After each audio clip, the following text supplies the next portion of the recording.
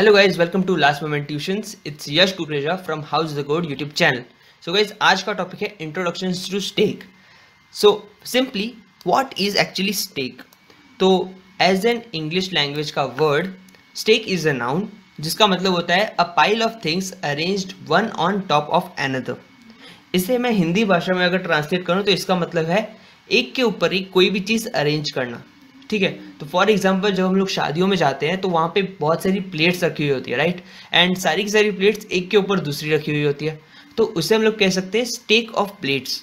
इसी तरह कुर्सियाँ होती है, वो भी एक के ऊपर एक रखी हुई होती है, तो उसे हम लोग कह सकते हैं स्टेक ऑफ चेयर्स। एंड यहाँ पे जो मैंने एग्जाम्पल दिया है वो है स्टेक ऑफ बुक्स का, जहाँ पे यहाँ पे मैंने 5 बुक्स रखी है एक के ऊपर एक। तो ये होता है एक stake in a normal English term. अब ये जो स्टेक है ना, उसकी एक काफ़ी इंपॉर्टेंट सी कैरेक्टरिस्टिक बोल सकते हो या एक प्रिंसिपल बोल सकते हो जो कि ये फॉलो करता है, एंड उस प्रिंसिपल को हम लोग कहते हैं LIFO, that is last in first out. इसका मतलब है जो चीज़ हम लोग लास्ट में रखते हैं ना, वही चीज़ हमें पहले निकालनी पड़ती है। अब यहाँ पे जो मैंने एग्जाम्पल दिया है, इस एग्जाम्पल की अब मैं बात करूँ तो यहाँ पे मेरे पास 5 बुक्स हैं, जिसपे पहली बुक है हिस्ट्री, फिर म्यूजिक, फिर फिजिक्स, फिर कैलकुलस एंड फिर पाइथन।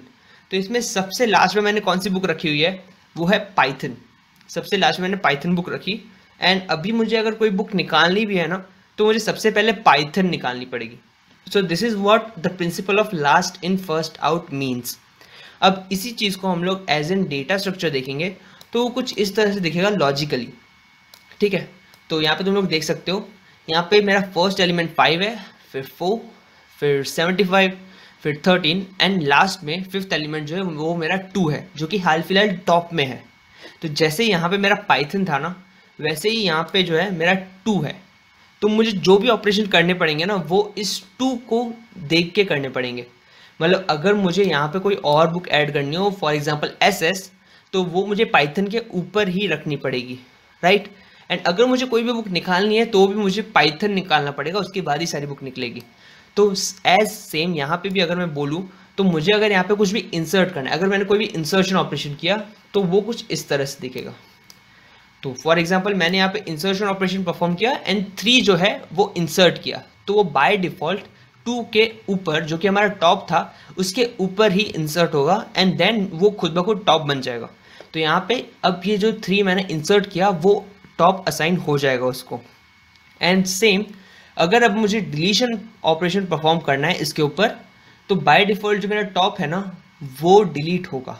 सो लेट्स सी, जैसे ही मैंने डिलीशन ऑपरेशन परफॉर्म किया तो मेरा जो टॉप था 3 वो निकल गया। मतलब अगर मुझे कुछ भी डिलीट करना है तो मुझे वो टॉप पे जो होगा वो पहले डिलीट करना होगा।